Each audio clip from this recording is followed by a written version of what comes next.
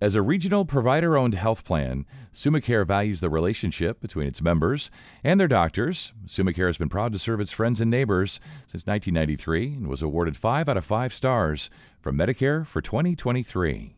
And joining me today to discuss the benefits of a hospital-owned healthcare insurance company and how SumaCare and Suma Health put the needs of patients first are Dr. Cliff Devaney. He's the president and CEO of Suma Health, and Bill Epling. He's the president of SumaCare.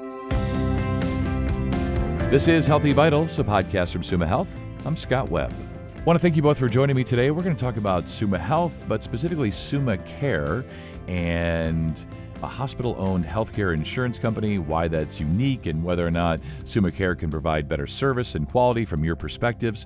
So, Dr. Devaney, as we get rolling here, I want to have you speak to that, the uniqueness of a healthcare provider owning a health plan. Is that relationship unique, and what does it mean for a health plan to be provider-owned?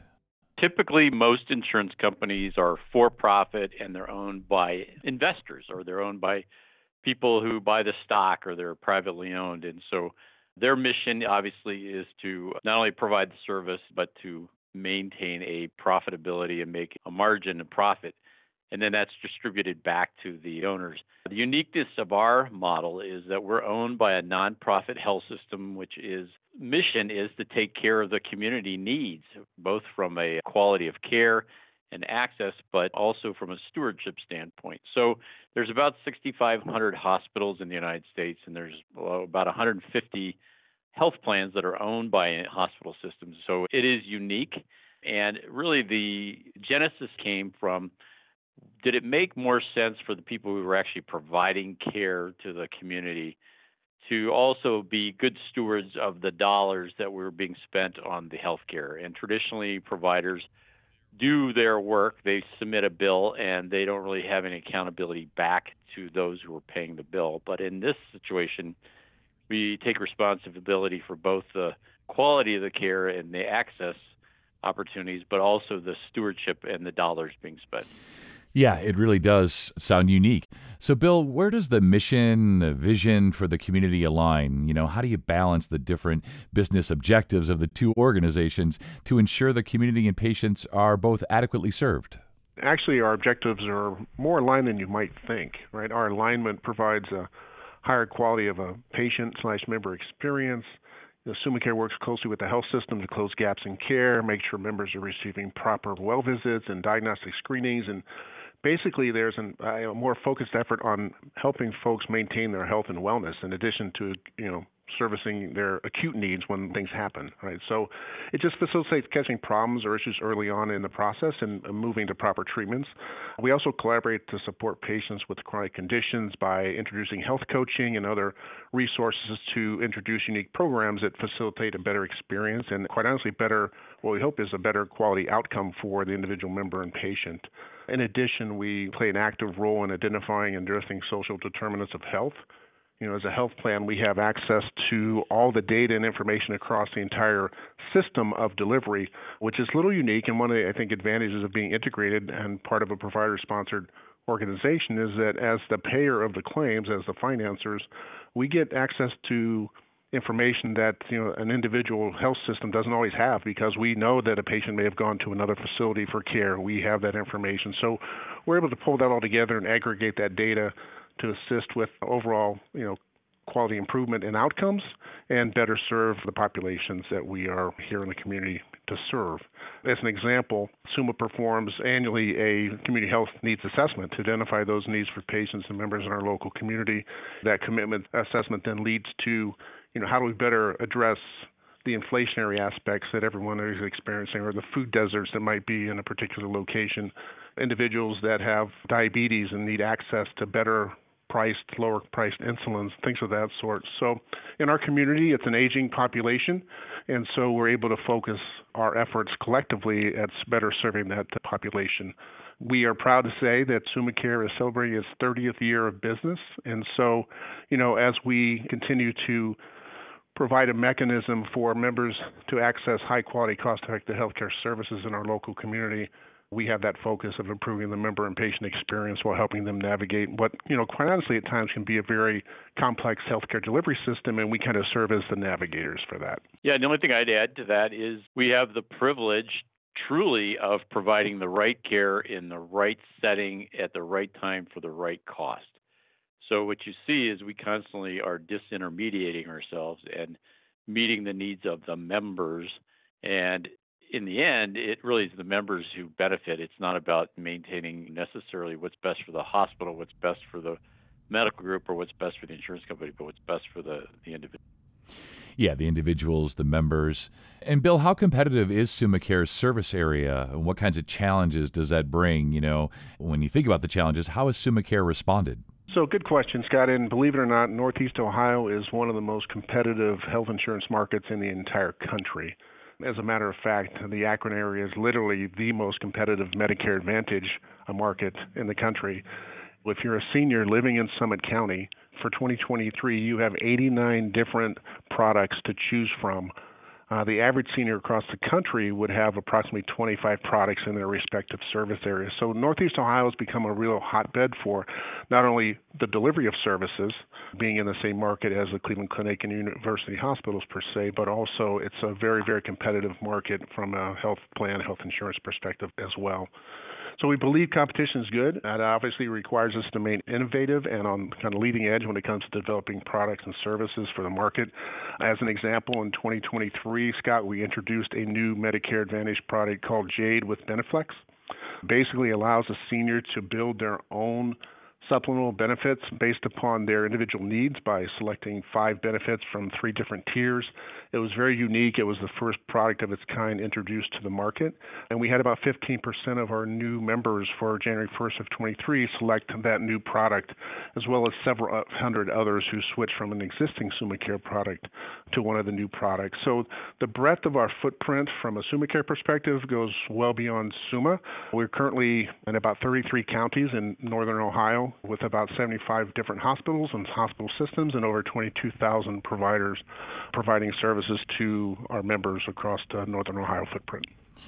Yeah, it's amazing reach. And as you say, you just have no choice but to be competitive, and it sounds like you are. And Dr. Devaney, what have Suma Health and SumaCare learned? I know it's so important to listen to patients and members. So what have you learned from listening to them, and how has it affected how you do business?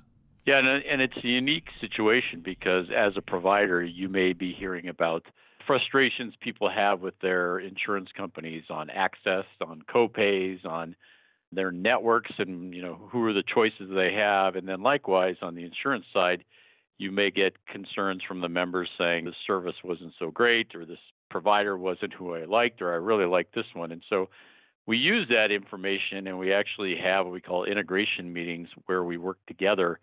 And we can provide that cross information, and we can then become better. And so one of the things that the insurance company got a lot of feedback on was choice, and making sure they had enough choice regionally for different members because of their situation having to drive. And so that then helped drive Bill to design a modified network of providers, and so broaden that. And in a sense, in the past, it may have been seen as threatening to the hospital, but in the end, it was really what was best for the patients and the members.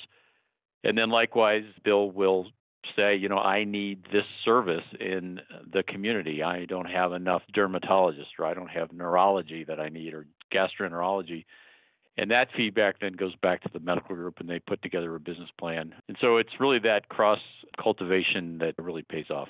Yeah, Scott, I would just add to that as well. Another just prime example of trying to meet the needs of the community, and this is more in the commercial space more than Medicare, but a good example is there was a need for small group employers to have access to affordable products, and that is challenging for small groups in particular. So in 2018, we introduced a collaborative product with the Greater Akron Chamber of Commerce to really offer to their members employers with employees size of 2 employees up to 50, so small groups. We actually expanded that last year to include sole proprietorship. So if a group has 1 employee up to 50 and they are members of the Greater Akron Chamber, we are able to offer them very price competitive products. As a matter of fact, that's been our fastest growing commercial product the last few years, and we're approaching about 10,000 lives in that, again, trying to meet the needs of our local community. Yeah, and I'm sure it's very gratifying, Bill. You're sort of designing and creating these products because you're, listening to folks and what they want and what they need, and you design them, and then you see people signing up and switching. I'm sure that's very gratifying, and wondering if there's some benefits, you can tell us about that between patients and members, specifically that how they're benefiting from you all integrating the businesses. Couple examples, Scott. One of the achievements that we're extremely proud of for 2023 is that Assumacare achieved a 5-star status for Medicare Advantage products, which is the highest rating you can receive from CMS.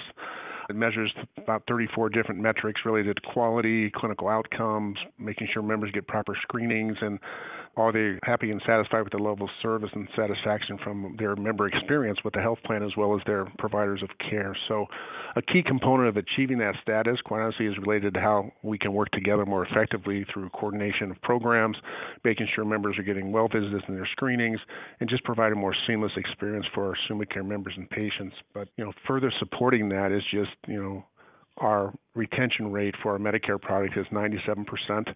Our products have a Net Promoter Score of 79, and the industry average is 36. So I think the collaboration, integration, our ability to make the process more seamless and help those seniors navigate the healthcare delivery system really plays out in terms of the level of satisfaction and retention that we have at Sumacare as a result of our integration with Suma Health. You've used that word navigate a couple of times today, and it seems really appropriate. And I know I have a couple of seniors in my life, my mom and dad, and navigating all of this is really tricky business. And it sounds like Suma Health and Sumacare really out in front, as they always are, in trying to help folks do that, really navigate through all of this.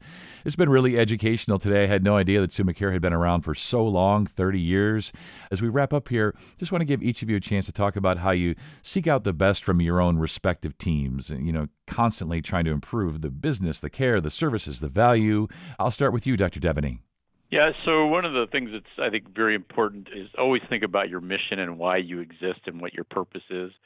And I think, the longer you're at this, the more important that becomes. And so when there are tough times or there's pandemics or there's other things that are going on or inflation, you always have to reflect back on why do we exist and what's our role. And so that makes a lot of critical decision making and rationalization and pricing and all those things make sense.